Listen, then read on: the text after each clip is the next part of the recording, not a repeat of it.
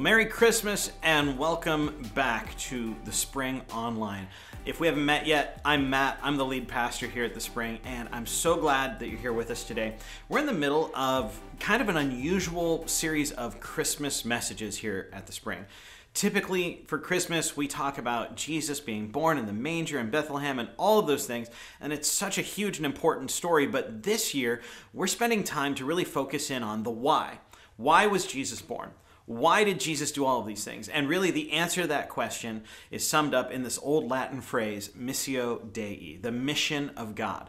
All of this was a part of God's mission in the world. And so we're talking about what God is wanting to accomplish in the world and how we partner with him in what he's wanting to do in the world. So before we dive into today's message, why don't we just take a moment? We're going to pray and we're going to take some time to clear our hearts and our minds to be ready to receive what the Holy Spirit wants to say to us today. So let's pray. Father, thank you. Thank you that today, as we take a look at the scriptures and we consider these ideas, that ultimately, God, what is happening is you're inviting us into what you're doing in the world. And so I pray, God, that during these moments, my friends on the other side of this screen would receive from your Spirit everything that they need today. Holy Spirit, would you speak to us? Would you move in miraculous ways? And I pray, God, that during this time, that the meditation of my heart and the words of my mouth would be pleasing to you. In Jesus' name, amen and amen. Well, today, if there's one thought that I want us to focus in on, one idea that I really want to ground our whole message today in, and one thought that I want you to wrestle with all week long, it's simply this. It's that we are invited into restoration. We are invited into restoration. And we're going to talk about that today. We're going to answer two questions today. Really, the first question being, what is the restoration that we're invited into? And the second question being, what is our role in restoration? So if we're invited into this, what is it and what are we supposed to do about it? Now, before we get into that, as I mentioned a moment ago, we're talking about this idea of the missio Dei, that God is on mission in the world, that he has a specific plan, a specific purpose, something that he is trying to accomplish in the world. And that when Jesus was born, it was God putting his finger literally on the scales of time in the favor of humanity. Humanity that had been separated from God is now brought close to him because Jesus came and made a way for us to draw close to God. And as we consider all of these things, a few weeks ago we talked about our mandate as a church to follow Jesus together. That's about the missio Dei. And last week we talked about becoming a people of invocation, a people of prayer, a people that will invoke the presence and power and will of God in our lives. That is about the missio Dei. And today, I want to talk about what it means for us to become a people of restoration. Now, if you've been around the Spring for any amount of time, you know this is something that I've spoken about a number of times, that we are to be a people of restoration. But today, what I really want to do is give us a biblical framework for understanding what restoration is. And understand this, that it's not something that we do on our own. It's not something we do in our own ability. It's not something that you are even going to be capable of doing. But it's something that you are invited into, that God is inviting you into experiencing restoration and being an implement of restoration. That's what we're going to talk about today. So the first big question that we need to answer is simply this. What is the restoration that we are invited into? If I were to sum it up in a quick phrase, I would say that the restoration we're invited into is new creation. And we're going to talk about what that means. I want to give you a biblical picture of restoration because a lot of times we hear that word restoration and we think about like a classic car, right? My first car was a 1973 Volkswagen Carmingia. I loved that thing. It was the poor man's Porsche, right? It kind of looked like a Porsche. It had those big kind of bug-eye headlights, but it was 100% Volkswagen. I loved that car. It was so much fun to drive, but man, it needed a ton of work. I remember I had started driving it again years ago when Brandy and I first started dating, long before we got married. I had started driving that car again, and if you know anything about a Volkswagen, it has an air-cooled engine, right? It doesn't have a typical engine. So the engine's in the back of the car, it's an air-cooled engine, and the way that the heat worked in that car was you would open a couple of valves and the heat vents would open up and it would take heat off of the engine and pump it into the cab, which is actually kind of a brilliant way to heat the car. It's more or less how the heaters in your car still work today. But here was the problem. My Volkswagen needed a brand new exhaust system. So when you opened up those valves to let heat come in from the floor of the car, you also had to roll the windows down about that far, because if you didn't, you were just going to fill the cab with exhaust fumes. Brandy hated that car, I think. I don't know that she hated it, but the experience of it wasn't exactly great, because every time she would get out of the car, she's like, I smell like gasoline, I smell like exhaust. But I loved that car. It just needed more restoration. It needed some more work. It needed some more love given to it. Listen, we think about restoration, and we think of taking something that's old and broken and returning it to its former glory. Biblical restoration is a different thing altogether. In fact, if I were to try to define biblical restoration, the kind of restoration that I believe God has called us into, we say that biblical restoration is a return to what was, but without going backward. Let me say it again. Biblical restoration is a return to what was, but without going backward.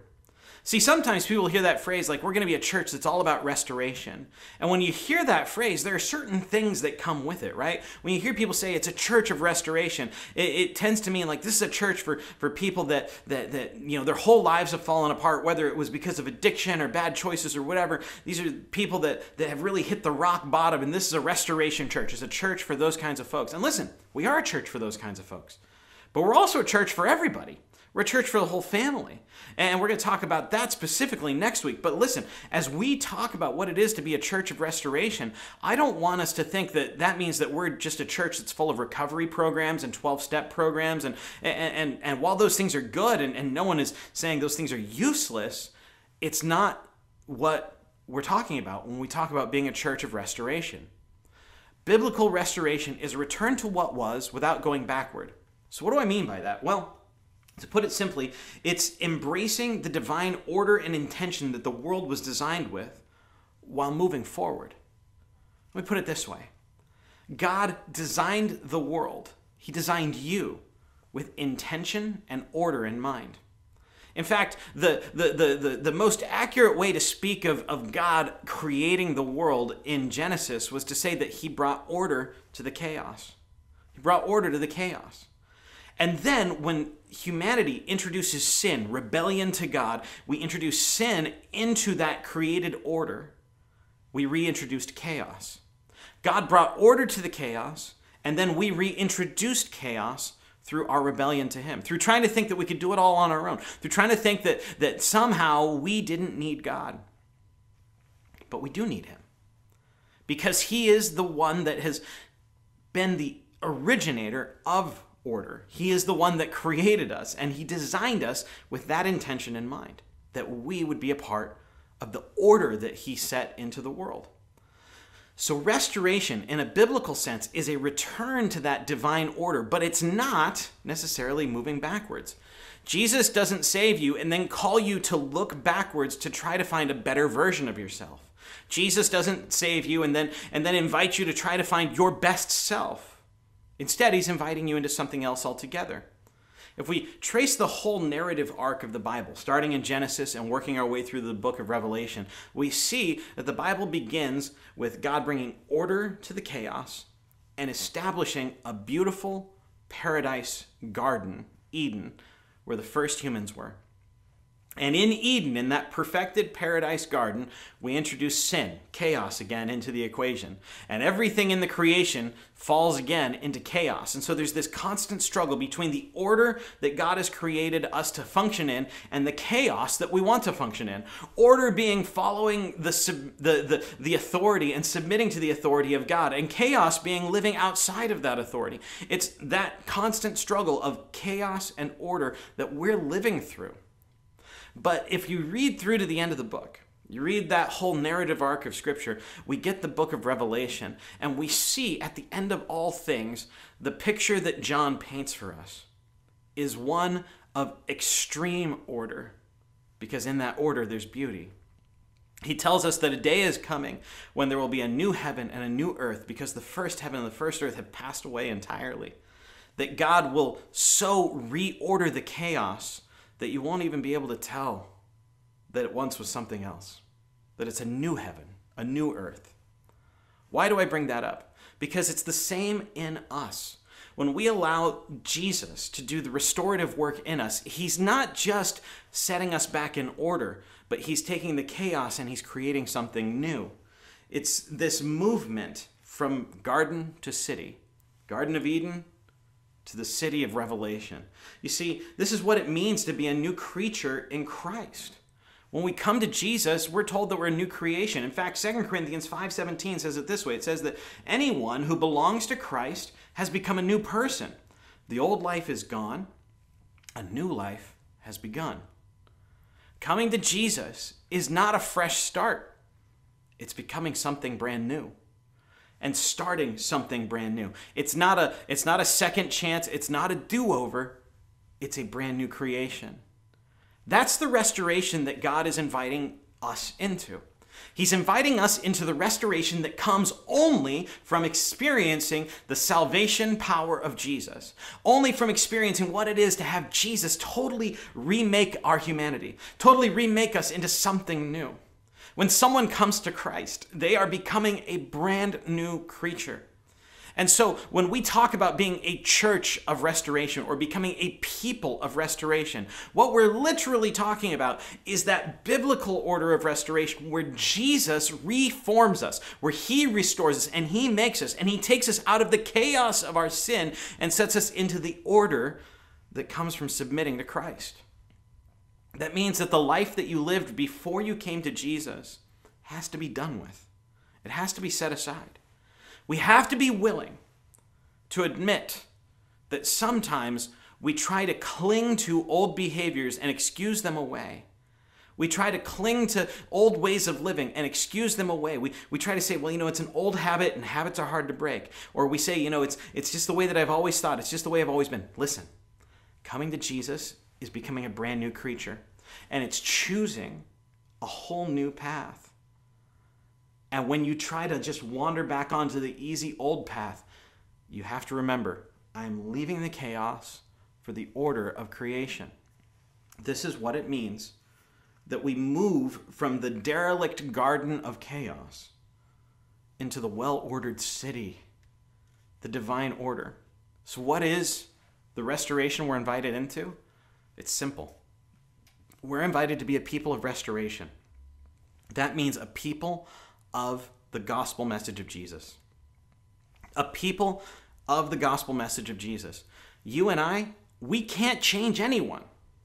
You and I, we can't fix anyone. But Jesus can. He's the one that makes us brand new. He's the one that transforms our lives. And we have to be willing to trust that. We have to be willing that more than any program, more than anything that we could possibly offer to someone, the one thing that people actually need is a transformative experience with Jesus, where their lives become his, where they surrender to him. Maybe that's what you're in desperate need of today. Maybe you need that biblical sense of restoration. Restoration that doesn't look like just trying to fix up something old and make it look new, but instead making you into something brand new altogether. So what is restoration? What's the restoration we're invited into? To be a people of the gospel. That I was dead in sin and Christ died for me. And now I live a new life in him. That's what it is to be a people of restoration. So what is our role in restoration then? If Jesus is the one that transforms, if Jesus is the one that makes a new way forward, if Jesus is the one that makes us a new creation, then what are we doing? If we're invited into restoration, what is our role in it? Well, I would challenge you to look at Galatians chapter 6 with me. Galatians 6 verses 1 through 3 reads like this. Dear brothers and sisters, if another believer is overcome by some sin, you who are godly should gently and humbly help that person back onto the right path. And be careful not to fall into the temptation yourself. Share each other's burdens, and in this way, obey the law of Christ. If you think you're too important to help someone, you're only fooling yourself. You're not that important. Oof. So what's our role? What's our role in restoration? Well, it's to help bear the burden of one another. Listen to it again. If someone else, another believer, becomes overcome by sin, those of us who are godly should gently and humbly help that person back onto the right path. Notice that Paul doesn't tell us go find people that aren't following Jesus and point at their sin and tell them how all the things they're doing wrong. No. This is for those that have chosen to follow Jesus. Our role as a church, as a community of people following Jesus together is this: to gently and humbly and with determination push one another forward and away from the sinful lives that we once lived. Listen, it's with gentleness and humility, and determination that we're invited to share one another's burdens. We are supposed to share one another's burdens. If all you do is show up at church and sing some songs and listen to a sermon and then go home, you're not sharing anyone else's burdens. You have to look around the room. You have to be intentional and say, I am going to build relationships here. I'm going to set roots here and be a part of this community. Because if I am going to be a person of restoration, then it means that I have to be willing to link arms with my brothers and sisters who are also following Jesus and hold one another accountable. Listen to what Paul says. He says that if we're going to obey the law of Christ, then we have to share each other's burdens.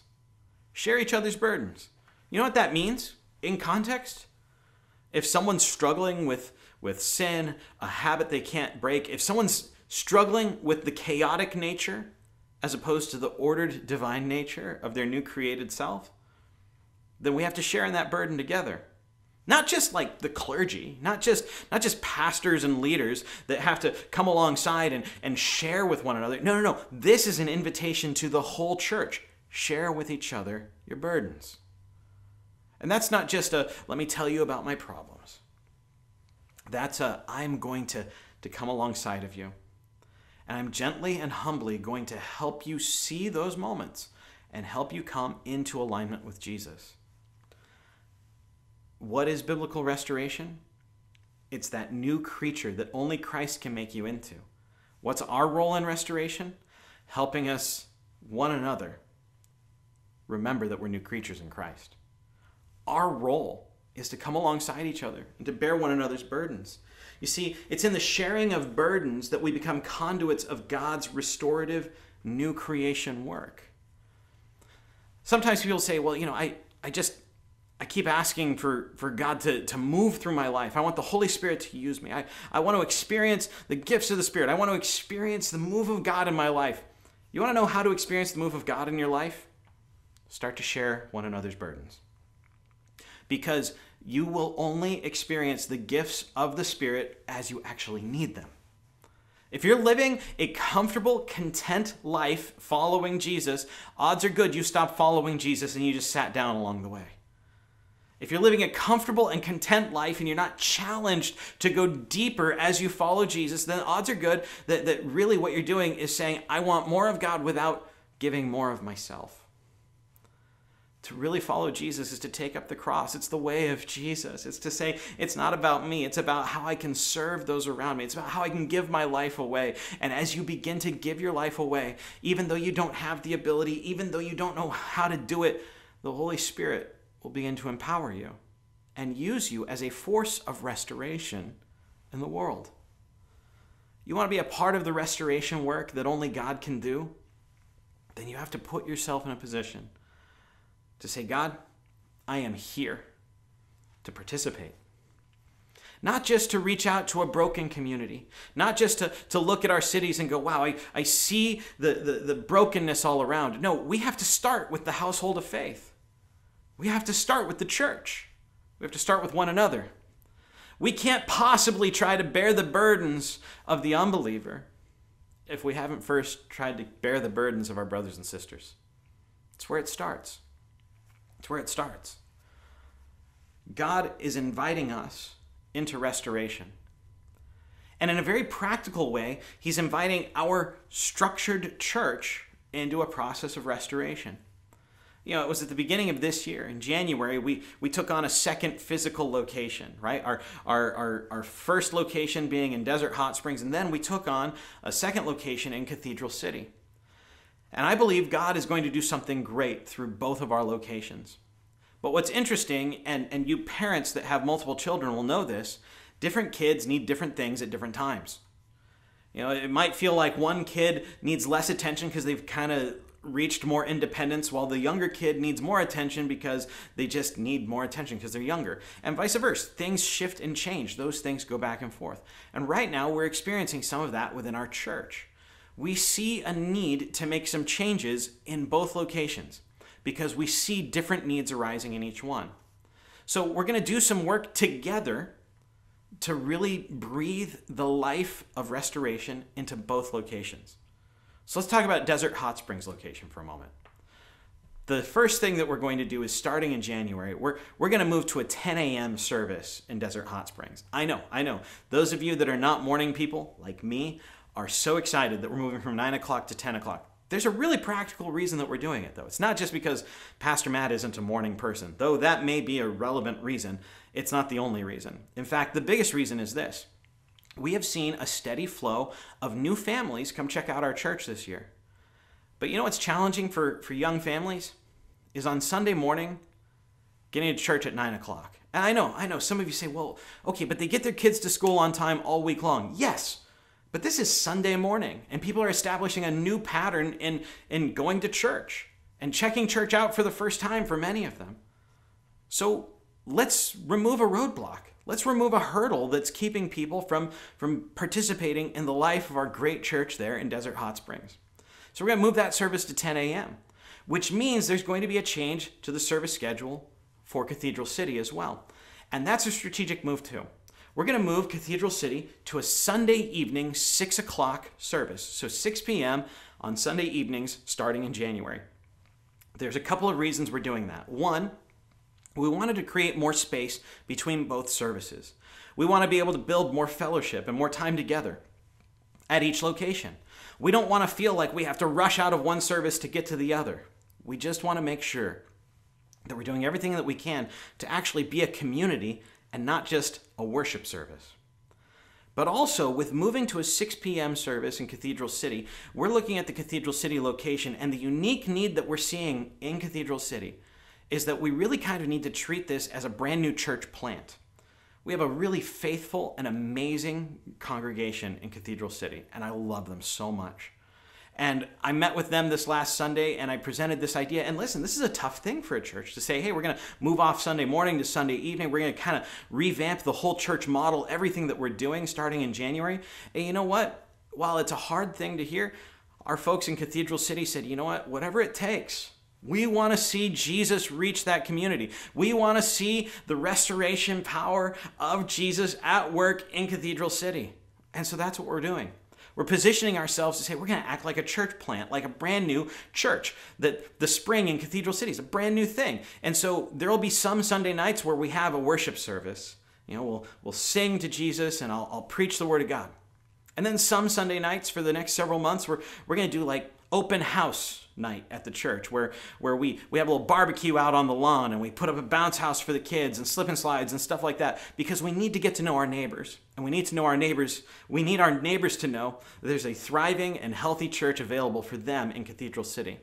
The reason I bring this up is because if we're going to be a church of restoration, a people of restoration, it means that we have to be invested. It means that we have to be the kind of people that step up to the plate and say, I will be a part. I will be a part of what God is doing in the world. You see, we have to be able to dream bigger so that we can work together. We got to be able to work together. What if God is putting something in your heart and you're from our Desert Hot Springs location and God begins to put something in your heart to say, you know what? I could help serve at the Cathedral City location.